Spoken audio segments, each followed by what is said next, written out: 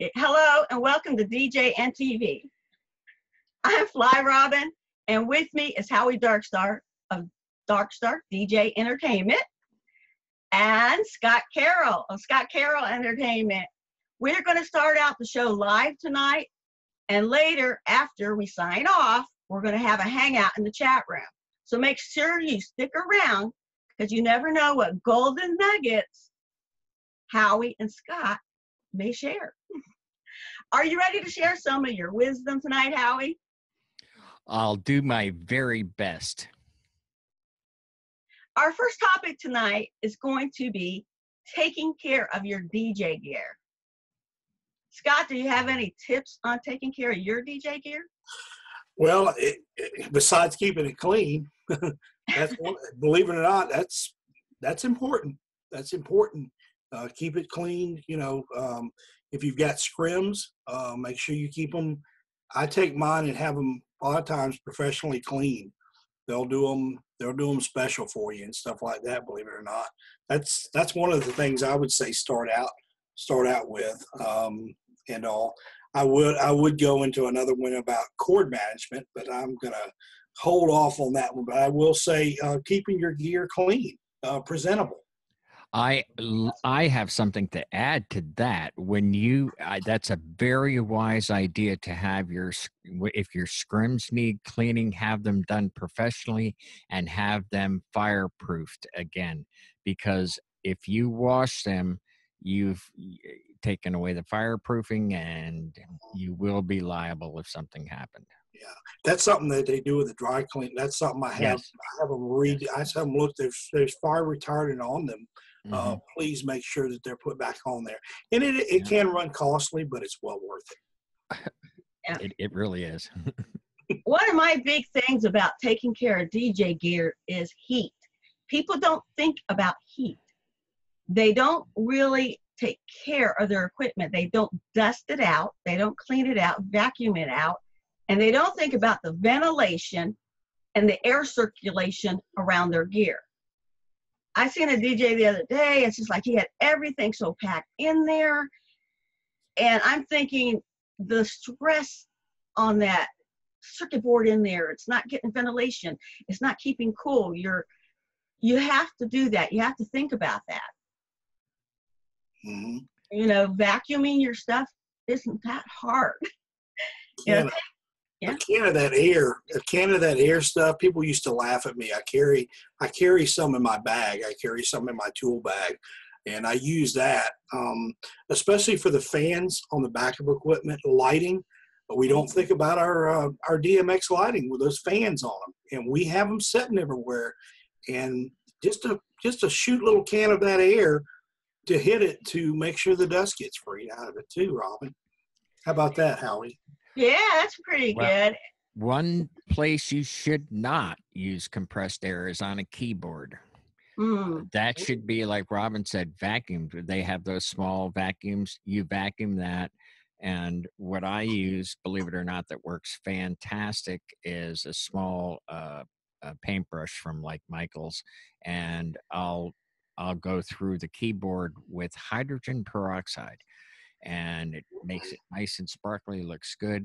And then when I do the inside of the computer, that's where I'll use the compressed air. Oh, okay. There you go. Yeah. But as far as what the other stuff you were talking about, you're not going to do damage there because there's no keyboards on later. No. So that's a good tip. I concur. Talk about the keyboards. We're talking about laptops mainly. Yes. Yeah.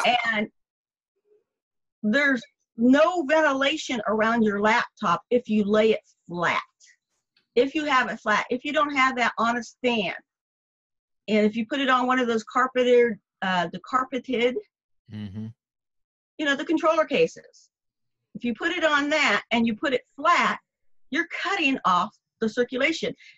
It's pulling in air from that, and it's the little exhaust is on the side of the laptop.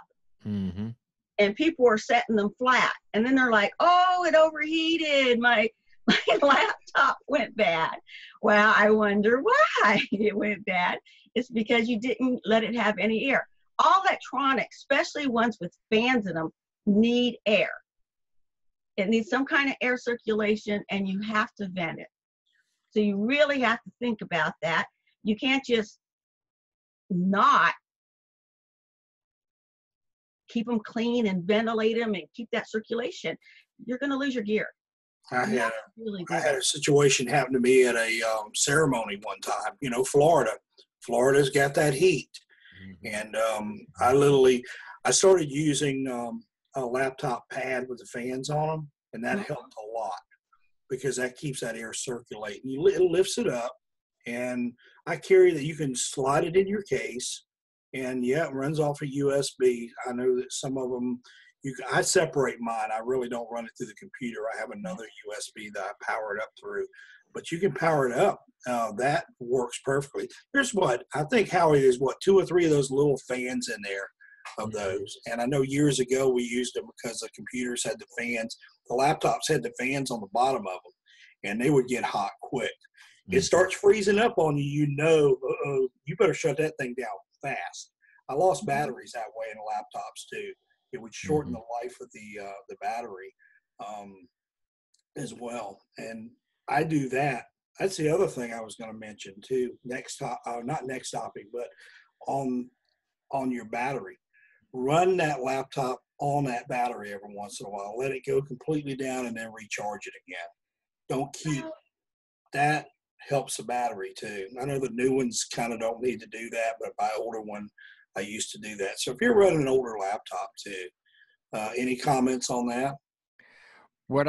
What's happened with me, and that was 5 years ago, I believe. I do a lot of summer picnics, afternoon things, and it gets pretty hot. I do a real big one in August, and my main computer went down because I have a Pro X case with the sliding shelf on it for the laptop, and it sits flat, just like Robin says. And I'm out and it's, 100 degrees and it shut down. I had to go right away to the backup. And since that day, I got some thin square, like dowel, they call it baluster. And I painted them black, and I put a little hook on the edge so it wouldn't slide. But I keep the laptop up about a half an inch on the shelf itself so that there's room underneath there for circulation. And I haven't had a shutdown since I've been doing what Robin suggested, letting the computer breathe. Yes, you got to let that computer breathe. Computers need air too. Yes, they do. One thing I've been doing to take care of my gear is using that new moat that Ben came up with. I love that little box. And I know it's kind of silly. A lot of people are thinking, oh, might be silly or whatever, but I can go through all of my cables. Now, I don't have as many cables as most people, but I can go through all my cables before a gig or pile them when I have extras. Sometimes I just pile the suspected one. Maybe it's this cable, and I'll replace it with another cable. The other day, I went through some of my suspected cables that I thought were bad, and right off the bat, this HDMI cord, it showed pin 1 bad. And HDMI cords, Howie, they're really hard to see. Mm-hmm. You got to get in there. Well, I have to use a magnifying glass. Mm-hmm. But pin 1 did not turn green. That moat is so easy to use. And pin 1 did not turn green. So what I end up doing is taking a magnifying glass. There you go. Yeah, I have some of those too, but I just happen to have this magnifying glass my son gave me that's a frog. And I zoomed in on that thing, and I could see that little pin sticking out a little bit. I took just a little screwdriver, and I went in there and straightened it out, put it back in the moat, green. Mm-hmm. Now, before, I would probably just throw it away because I could not see it good enough. And you don't know which wire it is, or maybe it's this one or whatever. And I would probably throw it away. But I took a look at it because I knew it was pin 1. That was pretty easy. And I saved me some money. I was happy about that. And all my other cables seemed to be good. I had one what was that? The micro USB. I threw that out. Have you used that yet, Scott? I just virgined into the box. Oh, ooh, virgined into the box. Interesting wording there. Yeah, I just got into the box. I have been so busy, and I really haven't. I got to go get a 9-volt. But yeah, in fact, Ben told me to tell everybody hello when I was at Arms DJs there in Orlando. He started out with about a dozen of these, and I think he had 1 or 2 left by the end of the day. Mm-hmm. And in fact, I had I said, put me one aside. I'm over. You better hurry and get up over here and get it, man. I've only got 3 left. And I'm like, and I walked over. I said, okay, write me up now. But yeah, he started up. I think he had this moat is a great accessory for your tool bag. Please get it. Robin will tell you. I'm sure Howie, you got yours too, right? I Yes. did. Yes. Yes. So what else do you have on taking care of our gear for us, Robin?